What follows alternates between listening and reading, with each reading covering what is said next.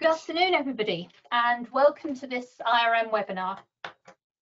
On the 31st of December this year, the UK will stop following the EU trading rules. And what happens next depends on talks that are, at this moment, at a critical point. Will the UK crash out, or will an agreement be reached? Either way, there's work to do. We need to adapt to the new arrangements. As risk professionals, we're accustomed to dealing with uncertainty, and this, on top of everything else that happens this year, is testing our skills to the max. So, welcome to this webinar, and first, some technical points.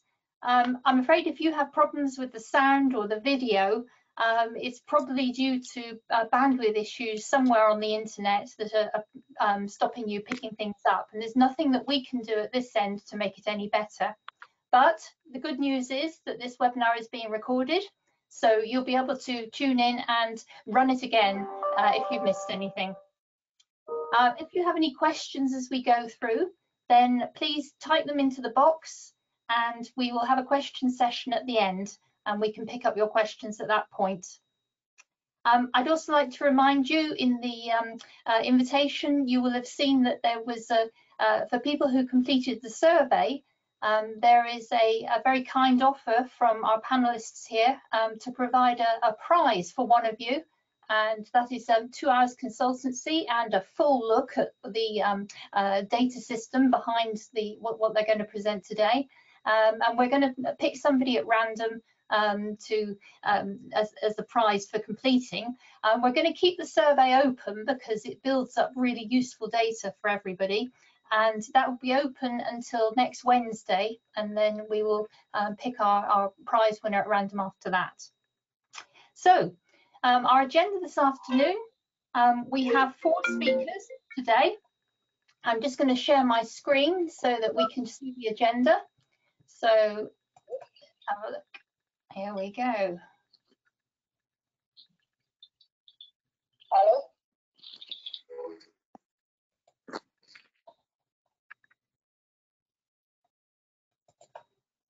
Okay, here we go. Right. So yes, our agenda, we have 4 speakers and then we have a question session. Each speaker has 10 minutes to speak, and so they've asked me to give them a warning after 8 minutes, and we will cut them off.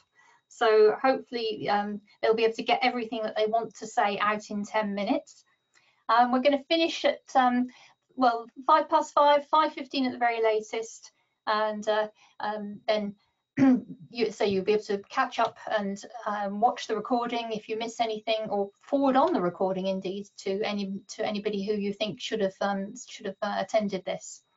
Okay, so I'm first going to hand over to Dr. Ray Nolte. Ray is president of both Brexit Partners and Strategen Partners. Previously, he's held international and global leadership roles with various consulting firms, including PwC, PA Consulting Group, IBM, Navigant Consulting, Barclay Research Group. He specialises in corporate strategy, innovation and disruption, and he's been awarded separate doctorates in scenario planning and technology-enabled change. And he's been involved in over 100 Brexit projects to date. And his clients have included national governments, industry associations, state agencies, public and private companies. So we're very privileged to have you with us today, Ray, and to hear what you're going to say to us about the actual state of play. Now, I'm just going to switch the handover as a presenter to Ray so that he can control his own slides. So here we go. Right, Ray, let's see what you've got to show us. Can you see my screen? No, I'll show my screen now. Here we go. Does that work? Okay. Yes. Great. Okay. So thank you, Carolyn, and thank you for the invitation to speak at this event. We've been providing advice on Brexit for nearly 4 years now, and it's hard to believe that there's only about 21 days to go, obviously less than 21 days. The reason is not that we're looking forward to it, far from it. I think the reason it's hard to believe it's 21 days to go is because there's such significant implications. There's been relatively poor preparation for us, and there's a lot of unknowns that are going to happen. So it's with a bit of trepidation, a bit of excitement, and also we're wondering to see how people are going to take opportunities from it. When we started preparing for Brexit, we basically saw it in 4 phases. The first one was looking at the economic implications for countries and industry sectors. We were looking at things like GDP, balance of trade, market performance, and valuations. In the second phase, we were looking at strategic issues for industries and corporations. For example, what's the future of the City of London? How is it impacted by Brexit? Where should we be moving a company's headquarters to for regulatory reasons? Where should manufacturing organizations be planning to invest in the future? Which location, which government would give them best value for it? And also going concerns about suppliers and customers. And the next phase, we were beginning to be asked about public policy and political considerations. And does the government really support the sector? For example, I remember being in Canary Wharf with a global CEO of a major bank, and his view was that the UK government didn't care about financial services, and why should he locate his bank in the UK anymore? And his reasons for moving to Frankfurt and to Dublin. And then I remember working with a pharmaceutical company who hadn't realised the positive public policy plans of the UK government, particularly around life sciences and their investment plans, which basically told them that they should be investing more in the UK, and there's a lot of opportunities for R&D. And then laterally, in the run-up to the last deadline, it was around operating model readiness. It was about relocating the business, making sure the technology changes and process changes were in place, and also making sure suppliers are ready. And it seems to me, for a lot of the clients, we're back at the stage of those 4 stages, but we're doing them all together because clients haven't addressed them, and in some cases because things have changed quite dramatically. And both from a regulatory point of view and a business environment point of view, they're actually having to revisit things that they've already done before. So the fact that they prepared previously actually doesn't necessarily mean that they're ready for the next phase. So from a political point of view, you probably are all pretty clear about what's happening. But we have to remember that despite the promises to deliver trade deals, apart from Japan, the UK has delivered no trade deals. And it's unlikely to be able to deliver the trade deals that it wants, even next year or by the year after. These trade deals take a long time to put in place. And in fact, nothing has really changed from a negotiation point of view over the last 6 months. The core issues are still the same issues: fisheries, level playing field, governance, and there's still major differences between each of those. The Biden presidency probably put more pressure on the UK in terms of the Northern Ireland Protocol and the likelihood of a US-UK trade deal, because if they didn't follow what was previously agreed, then there was no chance of a US trade deal. But even at that, that's going to be a long trade deal to negotiate. Both the EU and the UK want a deal, but not at any cost. And we can't underestimate the pressure on both sides not to concede. And there are big pressures, for example, on the UK government, not only politically, and that was the promise of the Conservative Party in getting elected, but also in terms of the future of the Union. What's the implications for Scotland and Northern Ireland and Wales continuing to want to be part of the Union? Or indeed, on the EU side, in terms of the budgetary contribution, which Britain made, and is having major implications at the moment on the budgetary discussions within the European Union.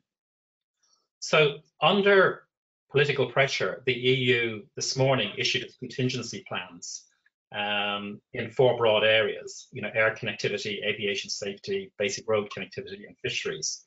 And forgive the pun, there is a catch. And the European Union will not allow these unless they have access to UK waters. So don't hold your breath for a deal on Sunday. This probably will go to the wire on the 31st of December and even beyond.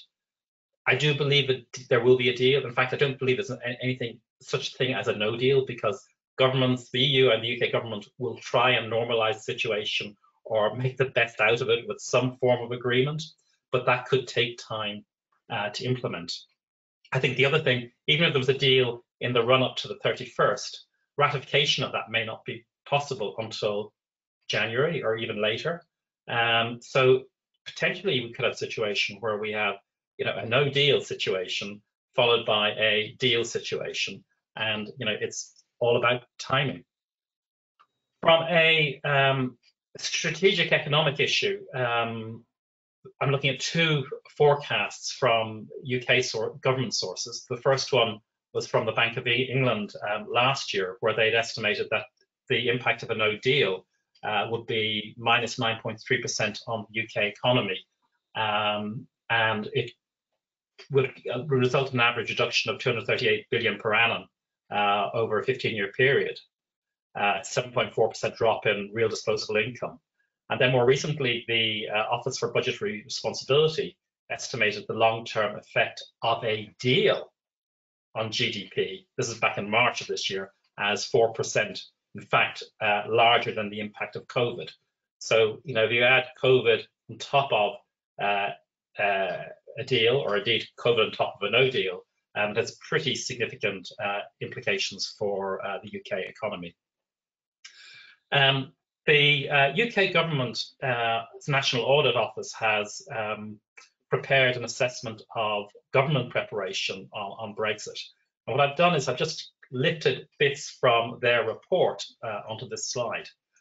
And you can read these at your leisure, and I'm sure these slides will be passed on to people. But essentially, what they're saying is that due to complexity and the scale of Brexit and the impacts of COVID on the UK government and public infrastructure, we're not ready.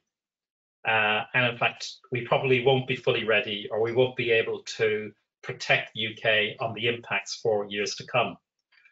Operating processes, systems, customs procedures, staffing, and so on aren't in place. There's going to be major delays at airports, ports, roads leading to airports. We all know about that.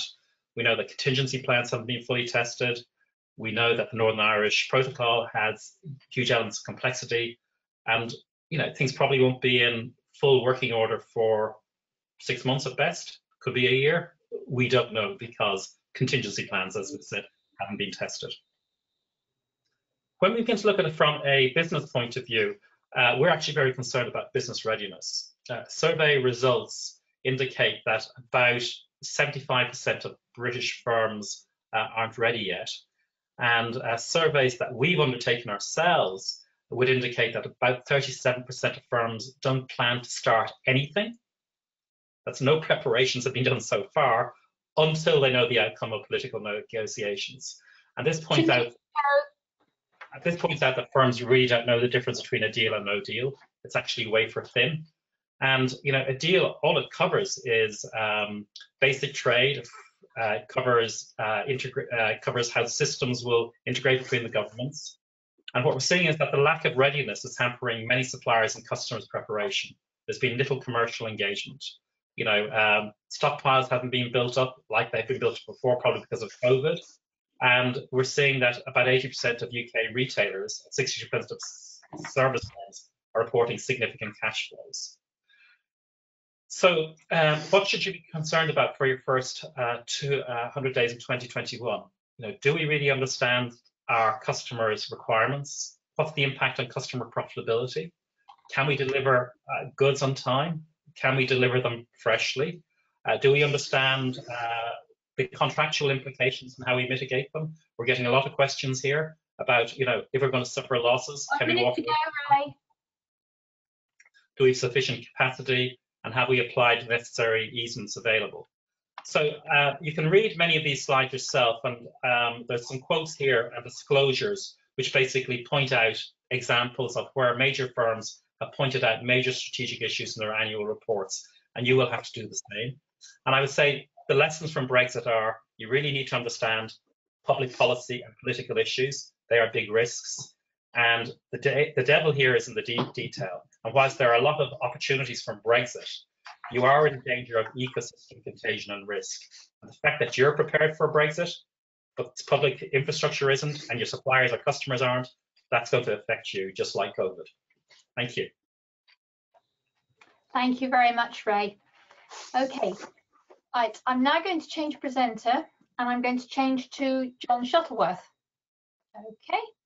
So while John is sorting out his slides, I'd introduce John. John is an authority on setting strategy, executing strategy and change management. And his experience spans finance, commerce, government bodies around the globe.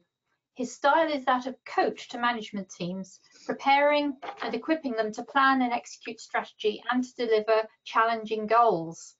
So, right, John, this is all working. We have your presentation here. Thank you very much. Yep. So, Thank you, Caroline.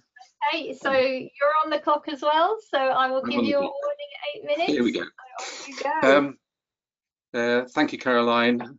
Thank you to everybody who's logged in. We're not going to get into detail.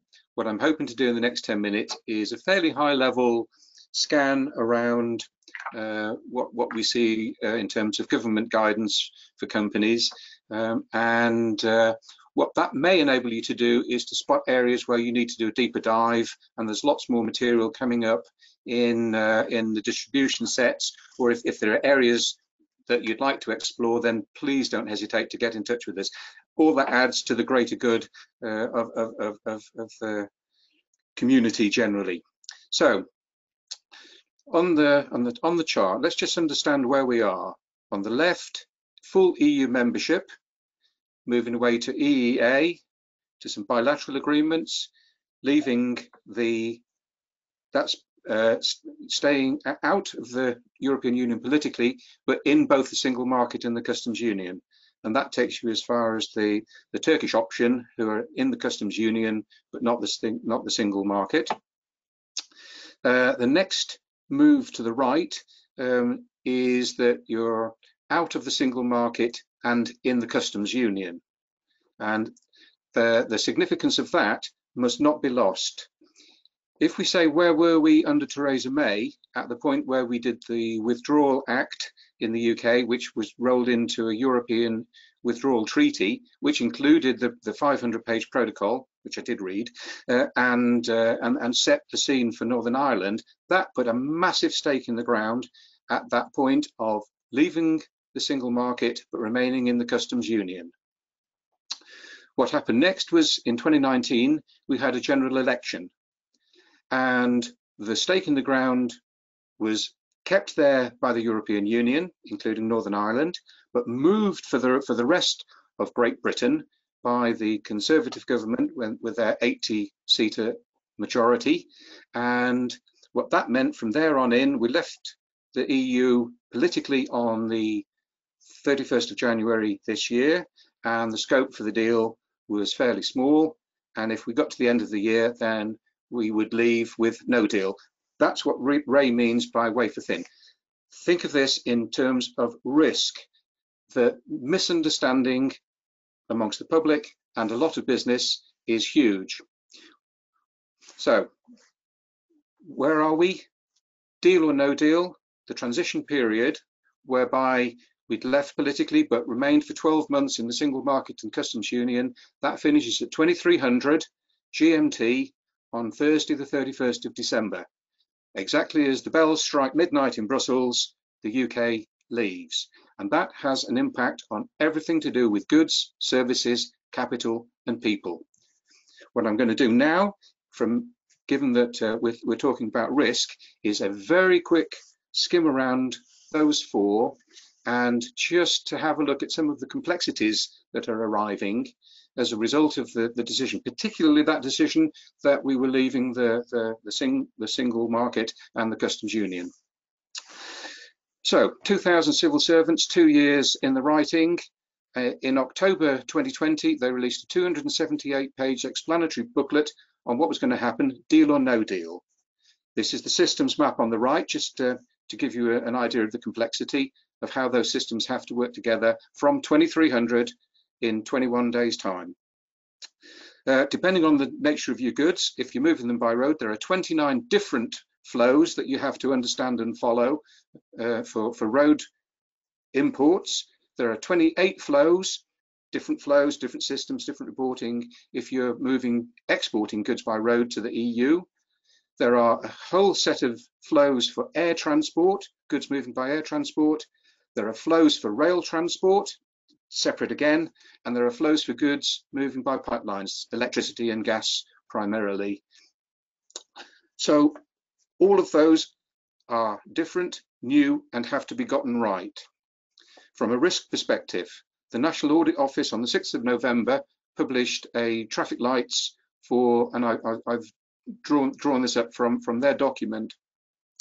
This shows the IT systems, all of which have to work together seamlessly from 11 o'clock on the 31st of December. And the frightening thing from a project or risk perspective is how many of these systems are brand new. So I've just highlighted some of the new ones. They also have to work with a whole new set of infrastructure, documentations, and certification checks for animals and plants. There are resources and roles. Not everybody has been recruited, and as of right now, the government is looking to outsource some of these critical border roles from the end of the month. And there's a lot of different players, all of whom have got to work seamlessly together. I didn't put the European Union in there as a player, and I probably should as well. Never mind the detail, just think of that from a risk perspective and make sure that if your organization is anyway moving goods, that you are on top of this. Goods. From the 1st of September, it was announced that we would no longer accept the CE mark on products in the UK. So CE marks, technically, if goods aren't on UK soil on the 1st of January, you're not allowed to sell them, technically. I can't see how it's going to be policed. 150,000 businesses presently are registered and issue CE marks, and it's has to be put on the product. If you can't get it on the product, you put it on the packaging. So from the 1st of January, the old British Standards Institute, they're not doing the kite mark, but you get used to this one. UKCA is the mark that has to be put on all products presently carrying the CE mark.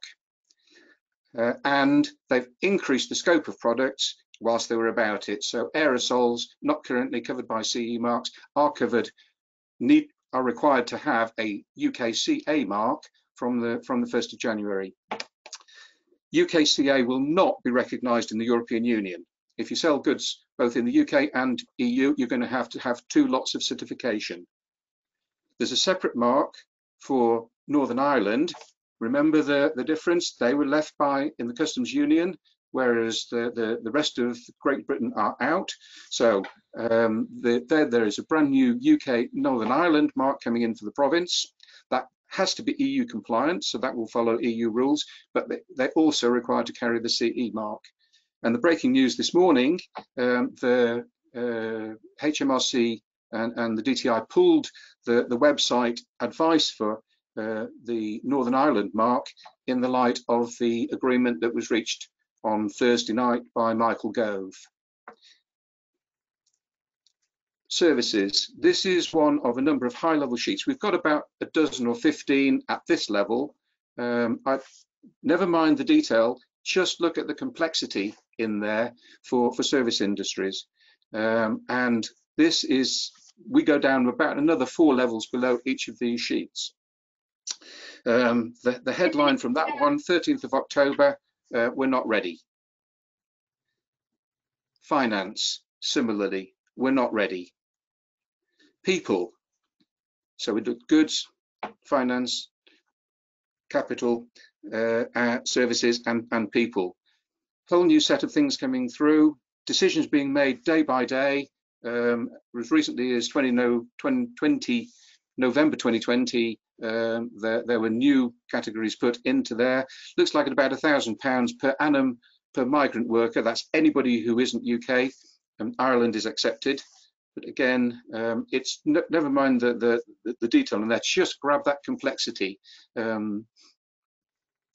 So that's very briefly the 4 categories from a UK government perspective.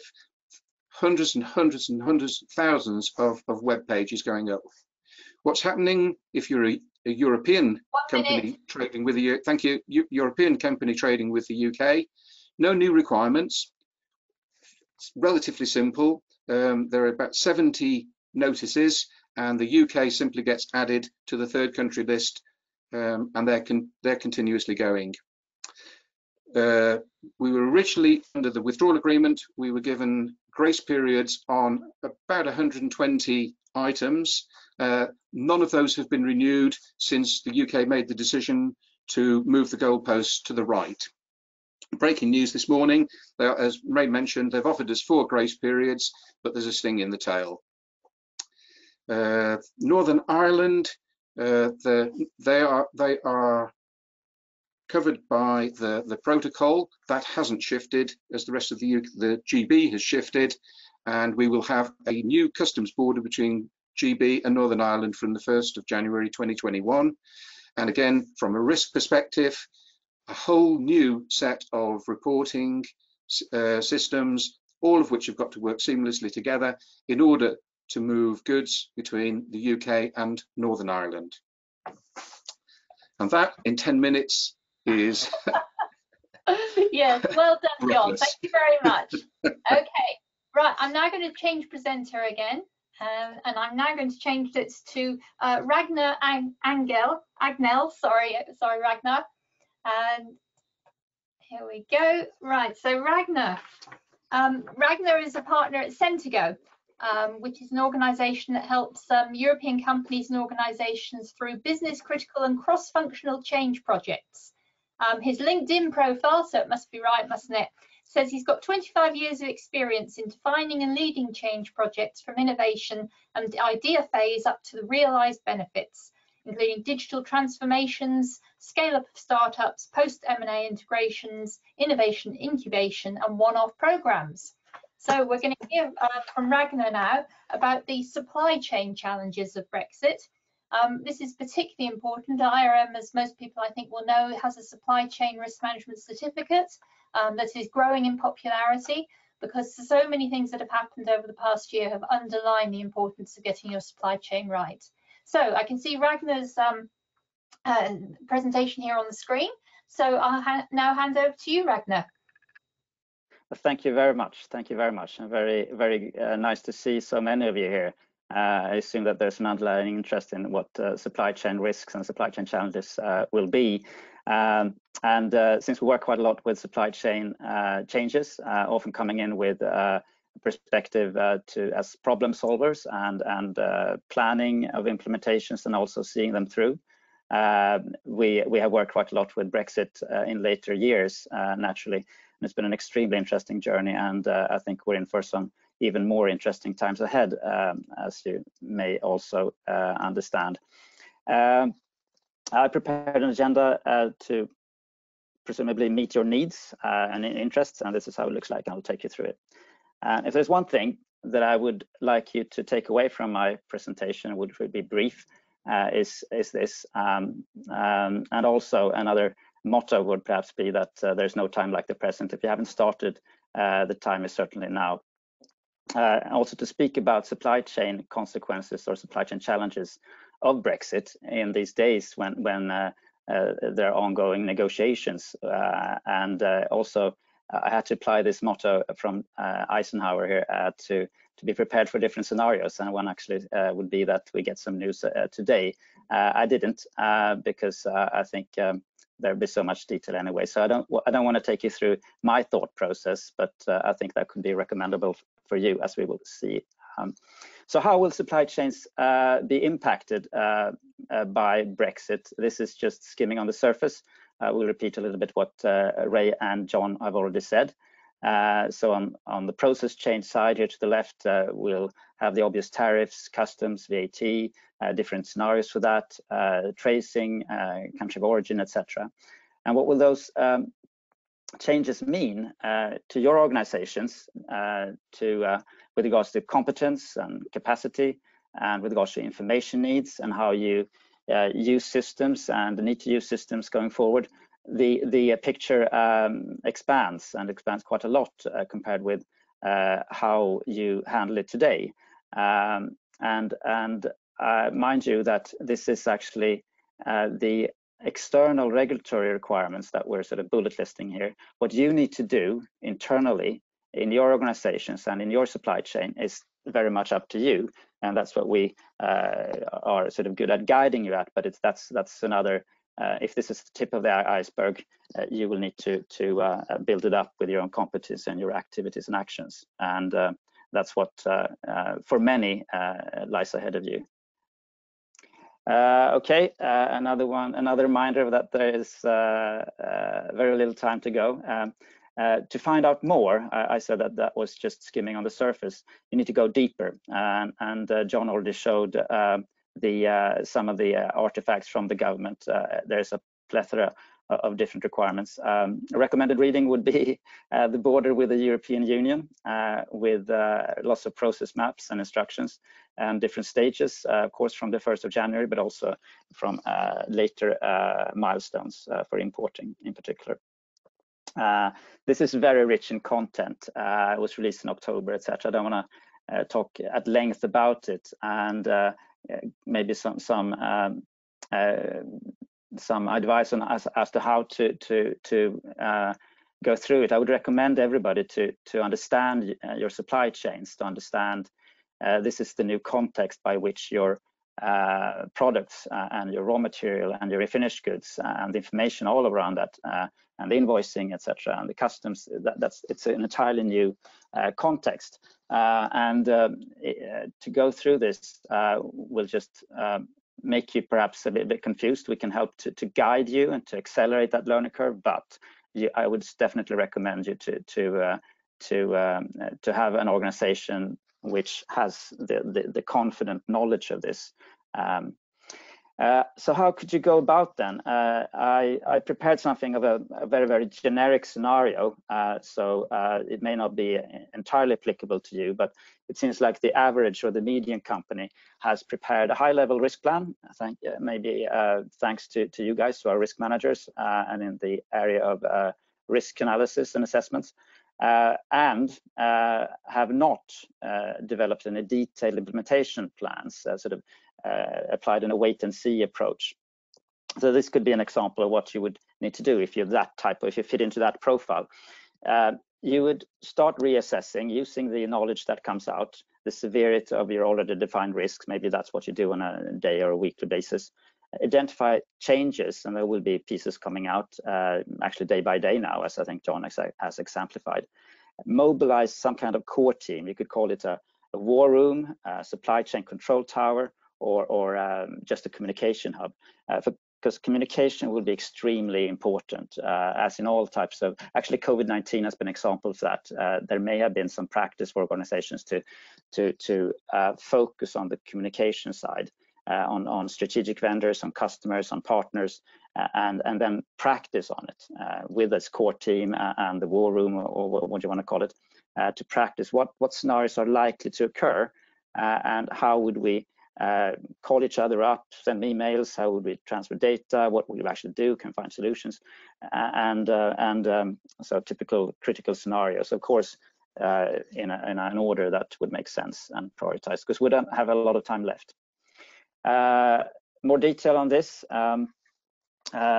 This is just an example of what could be a 100-day or 121-day program, and not only to identify and assess risks and address those, but also going into exploring some opportunities. Don't want to make this type of project, a program, an investment only to sort of fix problems, but also to be resourceful and see how this could be turned into a competitive advantage for your organization. So that leads us a little bit into, well, this was a bit of a negative slide on, if you haven't started at all, this booklet that Stratagem, together with Centigo and other partners, have prepared for the full life cycle of going from nothing to a successful implementation and preparations of Brexit. But leading into some success factors here, you don't want to look at risk management only as addressing risks, but also to explore, identify and explore opportunities.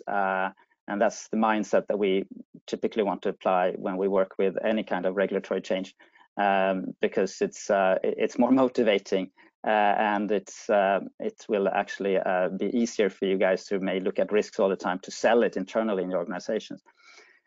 So here we've got some good stuff: communication and coordination, and internal communication to build awareness, builds that resilience that I think Ray brought up, and knowledge of whom to contact and when for different issues, as well as a clear definition of roles in the whole supply chain. Maybe you have freight forwarders, you have third-party logistics providers, you have your vendors, you have second-tier vendors, you have customers, and you have end customers, all of that. To understand the flow of communication and priorities. I mean, if a certain order gets stuck somewhere, is it really that serious? Okay, and that would be part of practicing. My second point here: practice the critical scenarios and do so in a virtual environment. We have done so here at Stratagem and Centigo with a digital collaboration platform, very useful when everybody's working from home, because you have to think about all this in the context of working from home in most areas of the world, and focus on follow-up performance measures. If you do have problems, you want to know about them immediately and take action immediately. Looking back and knowing that I only have 30 seconds, this is rather good, isn't it? If you look at this, who doesn't want to have close contact and a close dialogue with the customers? Who doesn't want to have a close dialogue with your strategic vendors? Who doesn't want to prove that you have a capability internally and with your supply chain to handle critical scenarios and in a situation where everybody's communicating virtually? And who doesn't want to have full transparency and control of your supply chain? So all of these that one could say would be critical success factors for you to mitigate the risks are actually extremely good capabilities that will set your organization up for the future in a stronger and more resilient way. Thank you. That's all I had. That's great. Thank you very much, Ragnar. I think supply chains are clearly one of the key areas that people are going to have to look at. Now, our last speaker is Padder Duffy. Padder is a long-standing IRM member, and he's actually the originator of the idea to run this webinar. So thank you very much for that, Padder.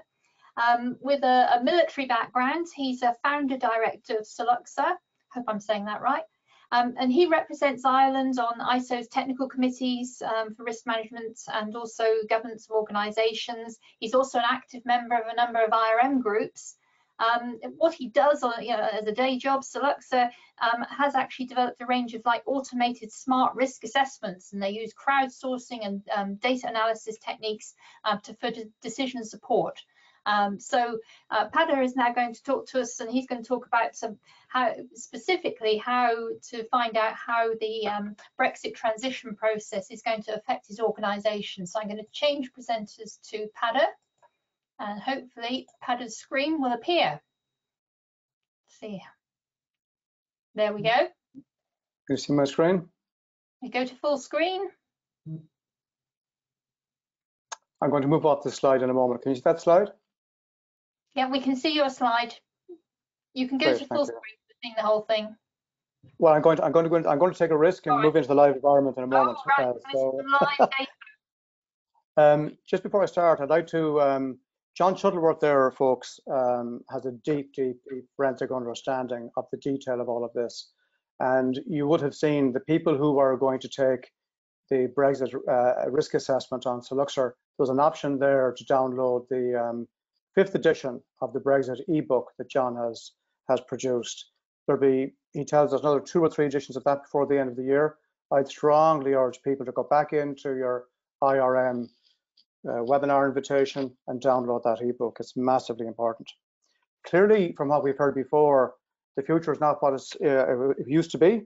And as a risk manager, I like using the analogy of the 2 guys in the woods being chased by a bear. You do not have to be faster than the bear, just faster than the other guy. So what does that mean in practical terms? It all comes down to information, knowing something that the other guy doesn't know, being able to outcompete your competitor. The people that undertook the Brexit risk assessment did so on this system here. In about 5 to 7 minutes, I just pre-filled this here. They selected these values. They responded to these questions. They decided if what they had to say was either a risk or an opportunity, and they simply selected values here like this. That's important to understand because that's where the data came from. And at the end of each question, it rolled back to the second question and so forth. So there's an opportunity here, I believe, for the risk profession. We've had the experience that we're living through it now of COVID-19. We're going through Brexit now. And I think there's an opportunity here for chief risk officers and risk managers to pivot from being risk officers to being intelligence officers, being the people that have the most relevant answers to all of the questions. And if we don't have answers to questions, being the people who can provide the most reliable answers to questions more quickly than the next guy. And that's part as well of being faster than the other guy in the woods running away from the bear professionally and so forth. So the output data that drives decisions, the kind of information that a board wants to see is something like this, a SWOT. They're not really interested in risk registers. Those on the risk committee are. But at a board level, the main board, they want to get that big picture. So in terms of this big picture here, these are the overall responses from 111. Clearly, big bubble here for threats. Interestingly and reassuringly, quite a decent sized bubble for opportunities, weaknesses, and strengths. This picture changes a little bit when you go from country to country, clearly. Greece sees only threats based on the responses. Ireland has a spread. The UK quite clearly has a spread, and so forth. Now, at a very high level, that's as much as your board of directors will want to see. But then they're going to want to say, what kind of threats? And they'll want to know that you can drill down into the detail like I have here in this tooltip. But then also, how do these threats spread across the world and so forth?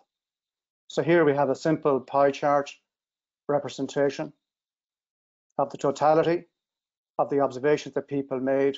76.32% of the observations they made were identified as risks, smaller percentile opportunity, spread across these regions. And on the input data, people were asked to identify what part of the business is going to be affected most. What we found here was that people identified customers and operations as the principal impact areas. But when we looked at the detail, we found that many of the supply chain observations actually were put in the operations box.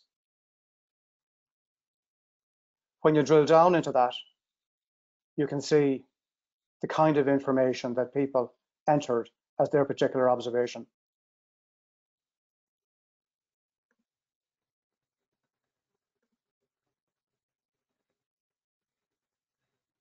So we decided that the 3 questions we were going to put to participants, that they were all mandatory. So the size of these 3 bubbles here are all of the same size. If they were not mandatory, then they would be of different sizes, reflecting the particular question that people opted to answer ahead of the others. Here what you can see, and by the way, just to remind you again, because of what we expect to happen over the weekend in terms of discussions, we've decided to keep this open to the middle of next week. So you can go back into the webinar invitation you received from the IRM and complete this assessment if you haven't done so already. Or indeed, if you want to go back in and change the assessment you've made, you can do that as well. What kind of insights do we get from this? Well, we have the numerical analysis here in terms of a fairly even spread in terms of average ability to demonstrate and the average potential impact across this number of responses here. And again, the analysis here of the number of threats, opportunities, and weaknesses. What I found a bit interesting was how these numbers change a little bit when I select, for example, business unit, people representing business units. It changed a bit again, as you could appreciate, given the corporate view.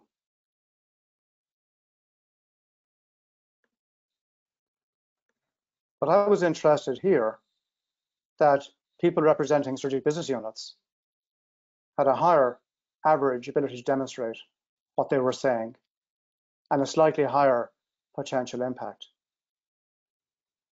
Now, what insight does that give us? If this were one organization and that was the kind of data you were getting back, you'd be asking yourself, what can these strategic business units see that corporate cannot see?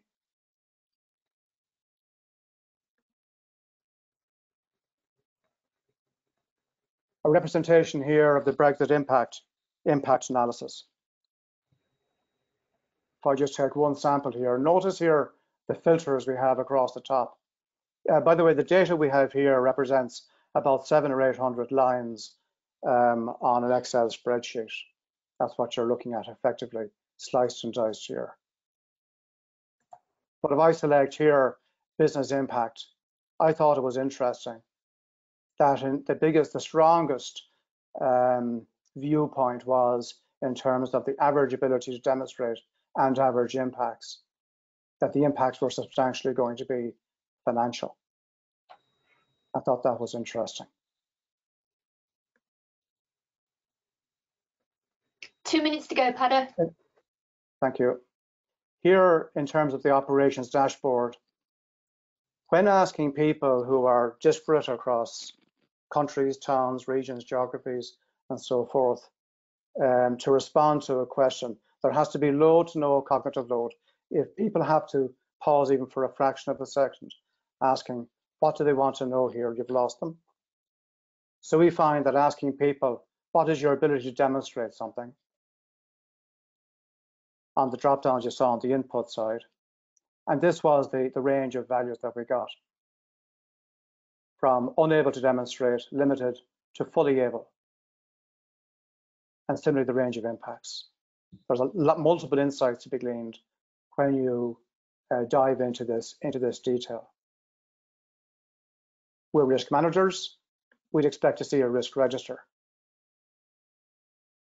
What I found interesting here was that when I selected observation type, because you might remember at the very beginning, when a person enters in their observation, they're asked to determine whether or not this relates to an opportunity or to a risk. Interestingly here, 5 of the things that appear on the risk register relate to opportunities. That is to say, opportunity identified with low to no ability or confidence in the ability to achieve that particular opportunity. In terms of sentiment, well, the questions were fairly neutral of themselves, and of course, we got back a fairly neutral range of responses. When we search in terms of text mining for the frequency of words used, not surprisingly, words like Brexit and business, disruption, and so forth appear. That's your 10 minutes, Pada. Thank you. I would just conclude on that because we've seen enough, I think. My point that I would reiterate is the opportunity that, Carolyn, you know, I'm a very active member in our innovation SIG in the IRM. I think there is a very significant opportunity for our profession to pivot from being the traditional risk managers to being the chief intelligence officers, the intelligence managers, because all we're doing here is using proven and existing technology to do our work that we've been doing over the last 10 years, but now to greater effect, shifting from being information gatherers manually, traditionally, at high cost, to being people who manage information, provide information, people who are asked to go to all the meetings because we've got the most reliable information to support decision makers. Thank you. Thank you very much, Pada. Right, I'm just going to go back to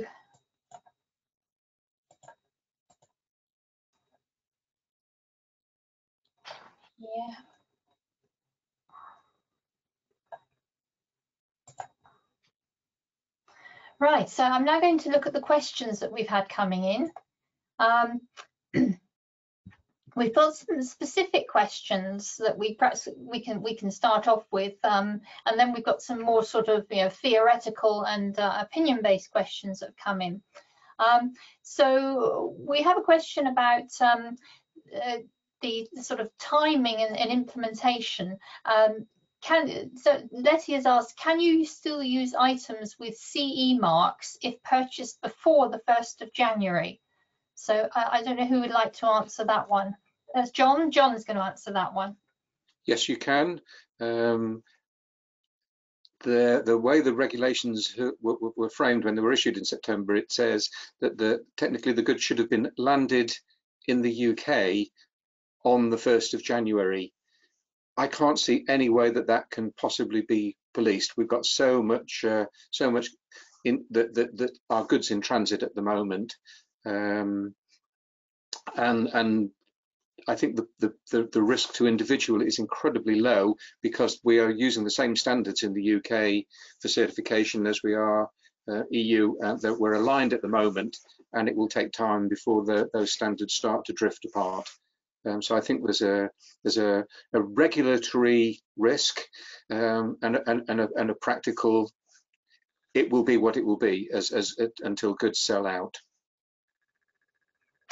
Okay, thank you, John. We've got another sort of similar sort of question about details. If a supplier is based in the UK and the customer is in the EU or vice versa, and they're buying goods and there's a delay due to border delays, and going to court is not practical in a timely manner, what are your thoughts about the likely way that such disputes will be resolved? So, is this something new, or is there something that you've seen in all the preparations that might help with this? Anybody have any views on that? Yeah, I'll answer that. So it's very hard to offer an excuse of or defense of contract frustration under Brexit. That's the first thing I would say. And that there will be organisations which will be disadvantaged and some will have opportunities out of it. But you will not be able to win that case in court. So you will not be able to fight it. There are rules under the Rome Convention where you can take things to a higher court, but it doesn't actually apply to here. So the only way you're going to do it is by some form of arbitration. But you have to remember, you are legally bound by your contract. You will find that a lot of organizations actually trade without contracts.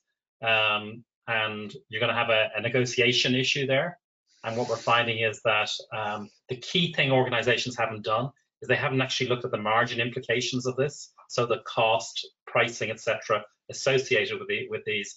And when organizations begin to work out the margin differential, we see a huge divergence between what, say, a UK firm and maybe an Irish firm would have calculated. I've seen an order between sort of 50,000 and 5 million. In one case where we had to intervene or we had to help an organization to work it out, it was actually the 5 million case. And it illustrates that you need to understand the contract, but also the detail around tariffs and all sorts of other processes that are required. It's not an easy issue to address. It isn't. And to Ray's point, so this is a yes and. Up until now, it hasn't mattered because whether our contract was said it will be solved in Irish law or English law or any European law, ultimately the Supreme Court, the European Court of Justice, EUCJ, was the final arbiter, and everybody came under that. Now it matters. And if you think of the sticking points, this is one of those 3 sticking points. How are things? You remember, governance is one of the 3 sticking points, and it's precisely this point on contracts. That's a great question, and we won't really know until we start to see some case law starting to come through in the new year. Can I jump in here also to I don't know the context or the product or the relationships, but this is how my thought or reflection would be to try to solve the problem. You have a customer probably behind this and try to solve the customer first before going to court. And this is why communication, proactive communication is so important. I'm probably generalizing a lot now, and I don't know the specifics of the case, but but to be proactive with regards to communication, have a good relationship, and try to improve relationships during this very, very difficult period. But if you have a contract that says you're going to deliver at a certain landed price, and then tariffs are going to be applied to that product or goods, then that's where we're off into unknown territory. This is cliff edge stuff. Yeah, and I see an example of this with a well-known Scottish shortbread manufacturer, where with their customers, they worked out what the pricing implications were. They had to redesign their supply chain and source butter from Northern Ireland rather than Southern Ireland. And then they worked out what the price impact was 5%. They decided, well, we won't apply the 5%, but between the two parties, the EU party and the UK party, the manufacturer, we will both take 50% of that 5%. So we would share the negative impact of this to keep the market. But it matters if it's a 40% tariff, such as it could be applied to lamb from the 1st of January. And that's why they'd moved the supply, some of the commodity elements of it. Yeah. Thanks, Gordon. And we've got a question from Adrian. It's about really the preparation by other companies and other countries outside the UK and Ireland. And Adrian says, if I'm in a company in Germany or France, etc., and I happen to know that Adrian is, he's in Europe, then how do they know what they have to do? Is there a similar process going on in all the European countries that are similar questions and problems? Yeah, there is. What you have is each of the governments will have prepared their own guidance on it, and there will be training courses. And you find that various governments have actually issued grants to help organizations find customer supply chains. We're involved in innovation programs and all sorts of stuff. So there's a lot of aid from governments. The issue is, if you're outside of the European Union, and say, for example, you're an Indian company who's using UK to get into the European market, and there's no trade agreement between the UK and India, or indeed between India and the European Union, you are in trouble. So, you know, it's a bigger issue. It's about really understanding the WTO, how it works, and understanding the existing free trade agreements that the European Union has that the UK will no longer be able to avail of until it negotiates its own. As of this morning, the UK has rolled over. So the claims of Brexit of being a bright new future, we've rolled over 23 of the 41 European Union trade deals. As Ray mentioned earlier, the only deal that hasn't been a mirror image of what currently exists under the EU is Japan, and that was a very, very marginal shift indeed. Absolutely minimal. The number of countries, Singapore signed yesterday. The number of countries is going up. Whether we'll get to the 41, I don't know. So presently we have, as we go into the 1st of January, right now, those 23 trade deals. Some of them are multiples, like in different parts of the world. That covers 52 of the 160 nations in the World Trade Organization. Okay. Sorry to be nerdy about it, but it's really important if you happen to be trading with one of those countries. If that's your sole supply chain, then it's damn important. Yeah. Moving on, we've talked about actual physical movements of goods and things, but we have a question from Divya about what will Brexit's impact be on the insurance sector? All the different lines, freedom of services, regular insurance. I think you mentioned financial services. A lot of people within IRM are very close to the insurance sector. So do we have some observations on the impact on the insurance sector?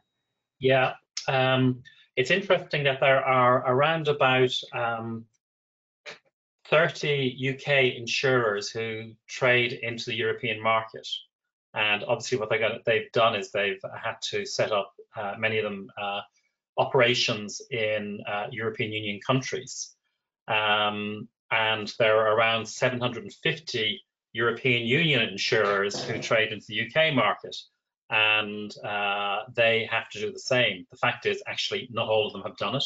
So there's going to be an issue in terms of availability and coverage of product.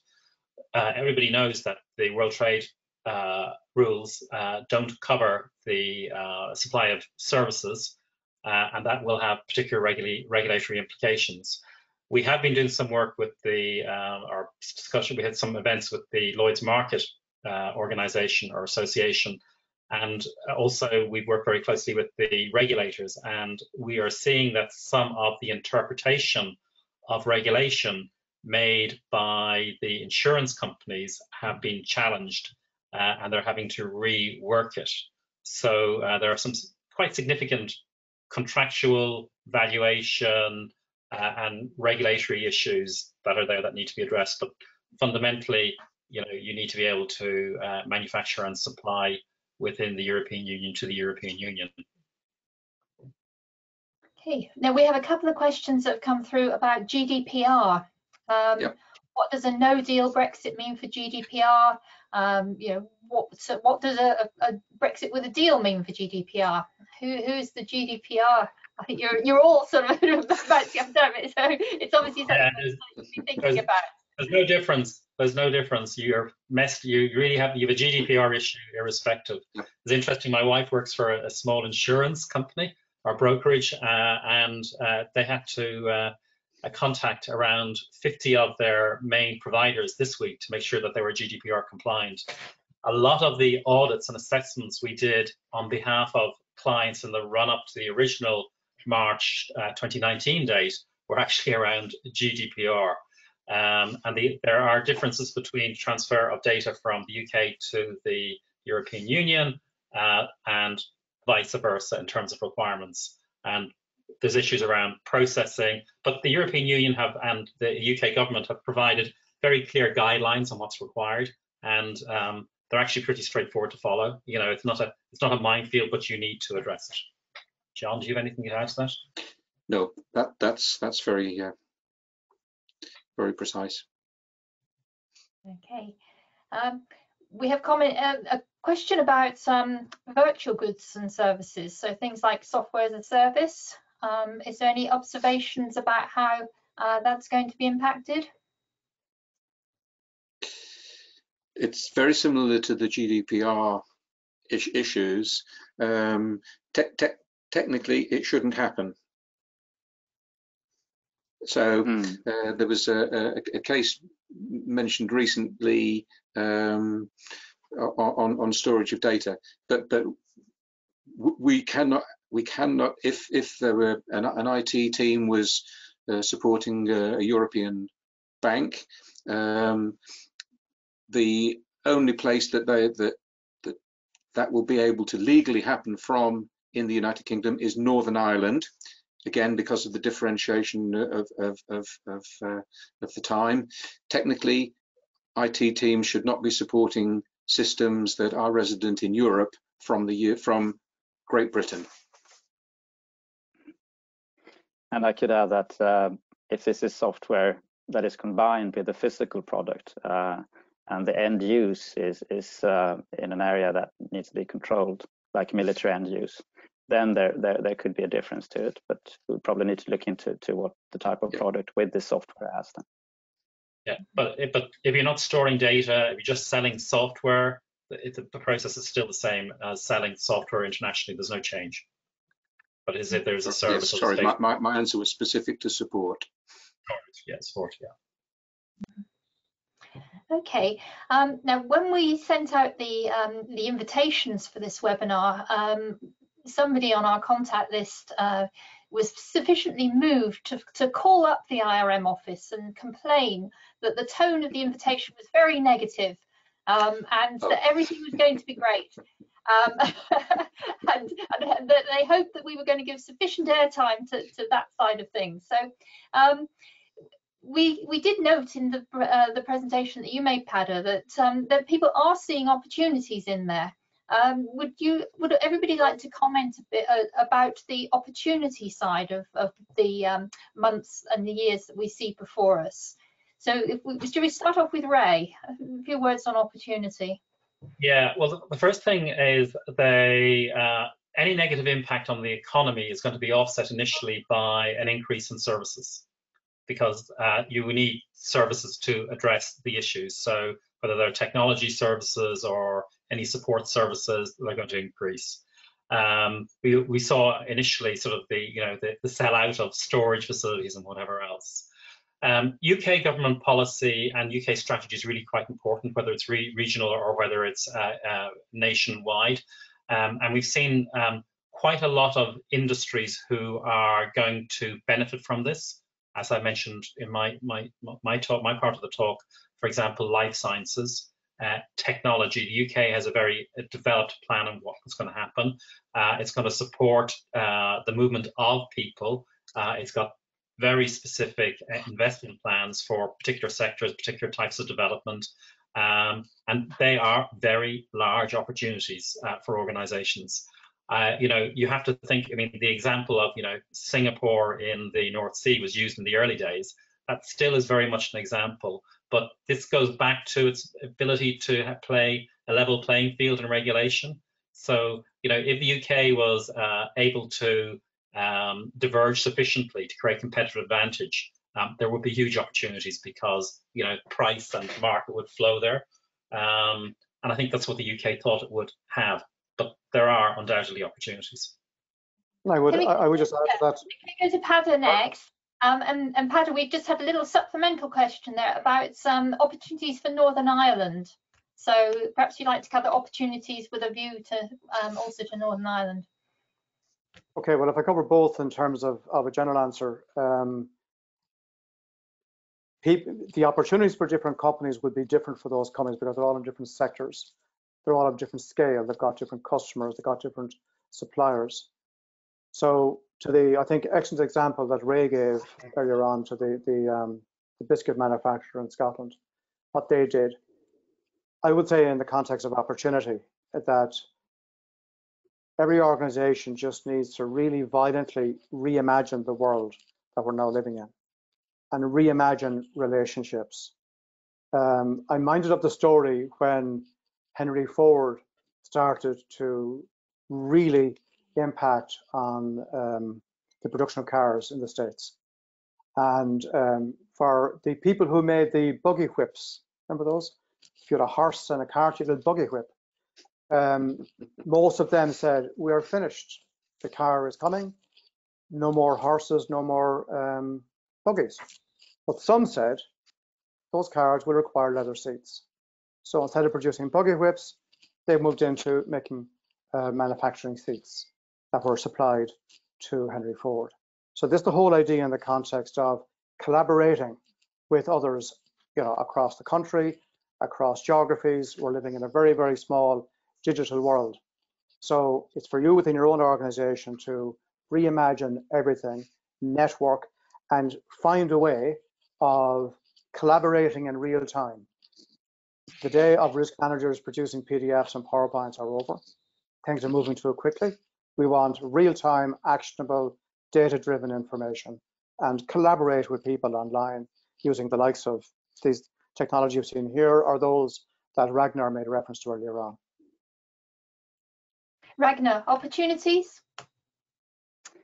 I thought I was rather upbeat actually in my presentation. That of course all changes are difficult, but if you look at adversity and difficulties as a problem in a negative way, then you will have them. I think looking back a year, there was so the economy, then we got the pandemic, and now we have possibly, depending on how you look at it, of course, different types of impacts depending on the outcome of the negotiation. But all of this is an opportunity to apply leadership and a culture to grow that resilience muscle and to actually install very, very good habits.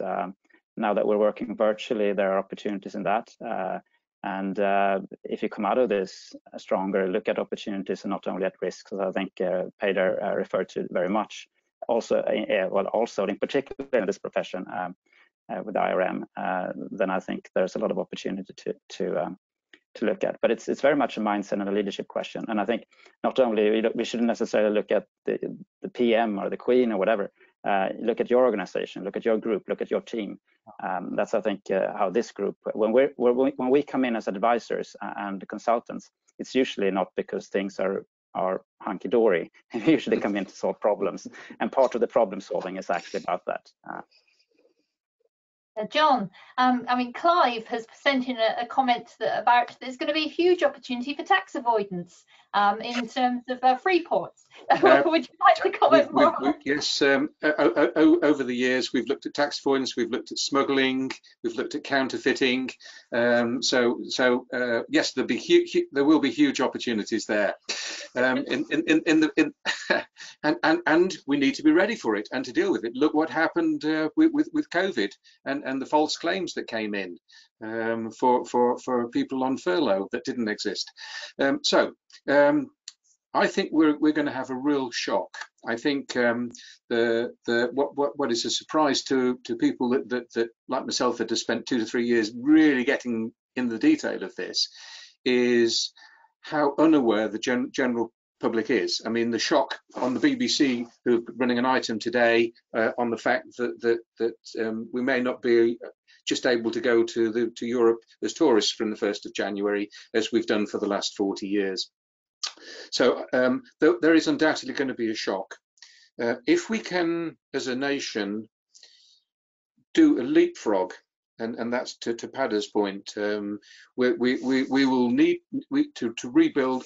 I think, for example, I'm enormously optimistic about the agriculture bill as we shift away to the future and linking that into building a better environment future. If we can do leapfrogs in those areas, then that's where the opportunities will come.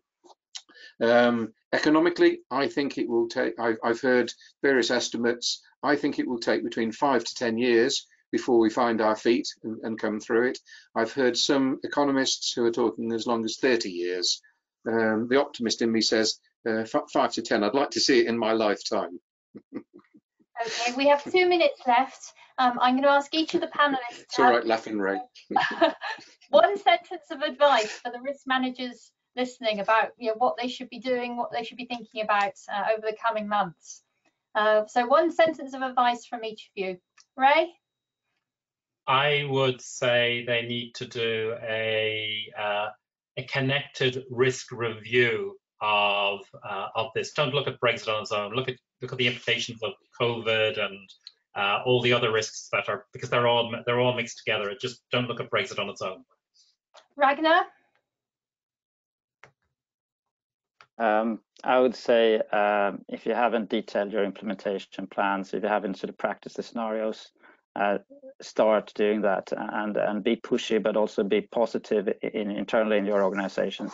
If the decision is not down to you, try to be a force for something constructive and positive. John? Get that 100-day war room up and running and manned, and be ready to do the firefighting for the first 100 days, get through that, and then build for the future. And the final word to Padder. There's a massive opportunity here for risk managers to do one thing, and that is to increase our relevance to decision makers. And that is done by not getting caught in the woods for the trees. What is a risk? It's simply anything that can stop us or slow us down towards achieving that objective. Focus on the objectives and help folk to work out what really matters in terms of what can stop us or slow us down, what we have to do to break down the silos with partners and suppliers to get a new reimagined organization together. Ragnar is so right and John is so right. It's about mindset. Great opportunity for our profession. Thank you very much. So we're nearly finished now. I'd just like to say thank you to everybody. I'd like to say thank you to all our speakers for putting such a very rich and detailed set of presentations together. I'd like to say thank you to the audience as well. We've had questions pouring in, and sadly, I'm very sorry if we haven't managed to get round to your particular question. It's obviously something people feel, that they have a lot of things they need to know. You can download the presentations from either through the webinar software, or if you wait for a follow-up email from us, there'll be a link there. Please do complete the survey if you haven't done so already. and then say somebody might get a chance to speak at more length to our presenters here today. I'd also like to thank Rory and Juliet from our membership team behind the scenes, who have done a lot of the organising for this and sent out the various emails and so on. So thanks to everybody. And Carolyn, sorry, just you might remember, whoever participates in the assessment, one will be picked, they'll get the free consulting from the guys here and the use of the software as well. So, and limitless in that regard. Thank you. Okay, so thank you to everyone, and best wishes for the coming holiday season, and hopefully we'll see you at another IRM event soon. Thank you very much. Goodbye. Thank you, Bob. Thank you.